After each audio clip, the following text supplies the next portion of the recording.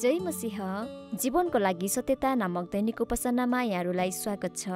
आज मे 11 तदनुसार वैशाख 29 गते शनिबार र आजको वचनको मुख्य खण्ड रहेको छ रुथ 1 को 6। परम प्रभुले आफ्ना मानिसहरूको हेरचाह गरेर तिनीहरूलाई भोजन दिनुभएको छ भन्ने कुरा जब तिनले मोआब देशमा सुनिन् तब नाओमी र तिनका बुहारीहरू त्यहाँबाट घर फर्किन तयार गर्न लागे। आजको शीर्षक रहेको छ यो काम परमेश्वरको हो। बाइबलले इतिहासमा बेथलेहेम भन्ने ठाउँ महत्त्वपूर्ण छ।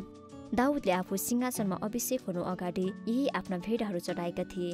त्यसको 1000 वर्षपछि जब अरू गोठालाहरूले बगाल चढाइरहेका थिए तब स्वर्गदूतको एउटा दलले त्यही सहरमा येशू ख्रीष्टको जन्मको घोषणा गरे।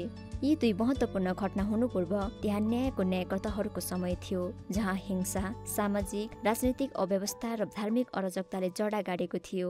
यो अशान्तको समयमा हिब्रूमा रोटीको घर भनेर चिनिने बेथलेहेम सहरलाई भोक र निराशाजनक सहरमा परिणत हुने गरी अनिकालले प्रहार गर्यो। यो निराशाजनक परिस्थितिमा एलिमेलेक नाम गरेका एक मानिस आफ्नी पत्नी र 2 छोराहरू लिई खानाको खोजीमा मोआब देश जाने निर्णय गरे। एलिमेलेक नामको अर्थ परमेश्वर राजा हुनुहुन्छ भन्ने हुन्छ। परमेश्वरले प्रतिज्ञा गर्नुभएको सहर छोडेर इस्राएलका शत्रुहरूसँग गएर बस्ने उनको यो निर्णयले प्रश्न उठाउन सक्छ के उनी साँच्चै परमेश्वरको प्रावधानमा भरोसा राख्थे वा के उनी साँच्चै उहाँको आज्ञामा प्रतिबद्ध थिए। पछि मोआब सहर चाहिँ प्रशस्तताको सहर नभएर अभावको सहर भयो। एलिमेलेक र उनका छोराहरू मरे र नोआमी विधवा भइन्। केही वर्षपछि नोआमीको दुःखपूर्ण अन्धकारमय जीवनमा एउटा सानो आशाको किरण छायो। उनले बेथलेहेममा खाना जुटाइरहेको खबर सुनिन्। परमेश्वरले आफ्ना मानिसहरूलाई उहाँको भूमिमा जुटाउनु भएको थियो।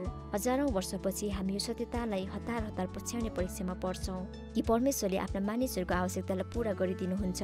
सायद तपाईलाई आफ्नो मुक्तिको बारेमा थाहा होला, तर उहाँको दैनिक प्रावधानलाई बिर्सन कति सजिलो छ। के परमेश्वरसँग उहाँले दिनुभएको कुरा हेर्न वा उहाँले हाम्रो निम्ति के गर्नुभयो त्यो हेर्ने आँखा छ? र दिनको अन्तिममा के हाम्रो हृदयले उहाँले हाम्रो निम्ति गर्नुभएको कामप्रति धन्यवादी हुन्छ? परमेश्वरको निरन्तर प्रावधानको एउटा व्यावहारिक उदाहरण हामीले दैनिकी रूपमा पाउने खाना हो। एक ख्रिस्टियन जसरी कोही पनि अचम्म र कृतज्ञताको भावना साथ खाद्यान्नको पसल जाँदैन। अन्ततः हाम्रो भकारीमा भण्डारण गर्नुहुने परमेश्वर नै हुनुहुन्छ। जब हामी हाम्रो खाना पाउँछौँ हामी भन्न सक्छौँ यो परम प्रभुबाट भएको हो अनि हाम्रो दृष्टिमा आश्चर्यमय छ। भजन सङ्ग्रह 118 को 23।